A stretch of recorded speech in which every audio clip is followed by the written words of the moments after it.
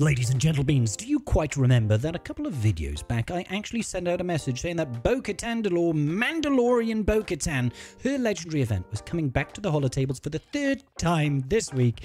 You know, before Jedi Knight Cal comes back for the third time, even though he's been in the game for like 9 months. It's funny how that thing works, right? Yeah, well, there she is. She is coming in 3 days and 14 hours time at the time of this recording. Isn't that nutty? So I just want to prep you guys, try to make sure that you're going to be ready for this. We've data mined some additional packs, and more importantly, your boy Scribble over here, well, not for nothing, but I am going to say that this is the final character left in my journey guide for me to unlock.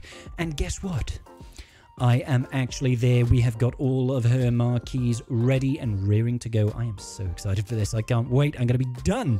But more importantly, there has been a little bit of other data mined news from the SWGoH Events Discord server. Meathead did take to the Discord server, and if you recall, right at the start of the year, we had some data mined information around a particular galactic chase that was coming up, which turned out to be the comeuppance. Zori Bliss is Y-Wing, the best resistance ship that you're probably not going to be using because it still doesn't really do enough, in my opinion.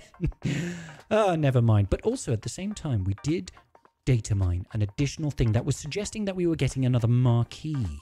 Another marquee that eluded us in the month of January, but no, it will not elude us any longer. Meathead was on the SWGoH Events Discord server and confirmed that we are getting a kit reveal today. At some point, that is right. Your boy Scribble here has got an exclusive kit. I don't have an exclusive kit reveal. I wish I did. Meathead just ignores all my messages. He doesn't like me. I can't imagine why. I mean, I'm so engaging and endearing, right? Anyway, well, there is a couple of things that might point towards what this character might be. As we know, this year is the year of Phantom Menace anniversary number 25. But if we take a look at the February login, we can see that B1 Battle Droid is a login reward. We can see that B2 Battle Droid is also a login reward, which would imply, alongside the 25th anniversary of the Phantom Menace, that the rewards that we are going to get and the marquee character that is going to be released and announced later on today will most likely be a Separatist droid. Finally, we're going to get some uplifts for those Separatist droids. Maybe Trench can come firmly off the bench. Who do I think it's going to be? I think we're going to get General Kalani. I'm hoping it's General Kalani. He's got a rather attractive green exoskeleton, and I like it. Don't know who else it might be. Obviously, it could be other characters from that era. We could be getting a Padawan Obi-Wan Kenobi, for example. It might happen. Who can say? But I'd say things are pointing a little bit more towards Separatist droids. Let me know what you think it's going to be in the comment section down below. And don't cheat. Don't come back after the kit reveal has been announced and be like, I knew it was going to be General Kalani the whole time. I told you it was going to be Boss Nass. No cookies for you if you cheat. Anyway, with Bo-Katan coming back, I decided to have a little bit of fun with the current set of Datacrons. I don't have Bo-Katan's Datacron at the moment, but I do have one particular other Mandalorian Datacron just chilling in my inventory, and I decided to take a look and see what can we actually get done with this particular Datacron in the absence of Bo-Katan's one. So it's a BAM Datacron, and we're going to have some fun with it. The level 3 over here means that every time we inflict a debuff on the enemy, we're going to be dealing percentile max health damage to them. This only applies to light side characters. And the level 6 means whenever a Mandalorian ally damages an enemy with an attack, if that enemy was damaged during the last Mandalorian ally turn, all Mandalorian allies gain 2% offense stacking to the end of battle. This seems phenomenal to me. Absolutely phenomenal. And the level 9 is obviously for our BAM guy. After using Discipline Setup, which is the stance for Whistling Birds, the Mandalorian Beskar armor can't be defeated. He's immune to fear and stun and TMR. Swift Takedown deals 20% more damage per stack for each stack of Whistling Birds on the Mandalorian Beskar armor. So, if he had 20 stacks, he's doing, 400% damage. Is that right? I can math. Anyway, I wanted to see what fun we could have. Let's check it out.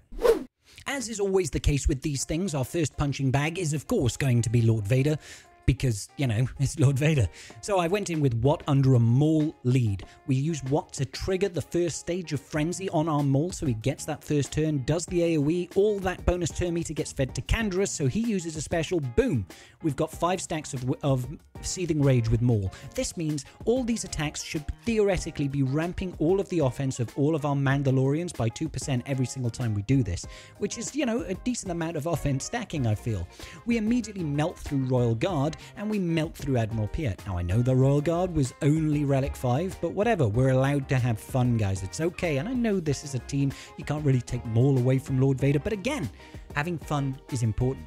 So we immediately get rid of Darth Vader, and it's just down to Maul and Lord Vader himself. Funnily enough, we are able to use damage immunity to interrupt Maul, and then we taunt with Bam with damage immunity, so he cannot die. Isn't it wonderful? I absolutely adore it. So I thought, what can we do from here? How can we get rid of Lord Vader? Perhaps we should potentially maybe work our way over into Whistling Birds and see just how much damage 400% additional damage with a load of stacked offense is going to be when we've got 20 stacks of Whistly Birds. So I put some damage in just to test the waters with Lord Vader. Not that much damage. Maul, on the other hand, decides to just disappear out of existence. I'm like, oh, okay, well, it's not too bad. Wasn't too bad after all. And I just need to get to that turn with Bam right now. Lord Vader goes into ultimate. Obviously, Bam is immune to ability block, so I'm not too concerned about that.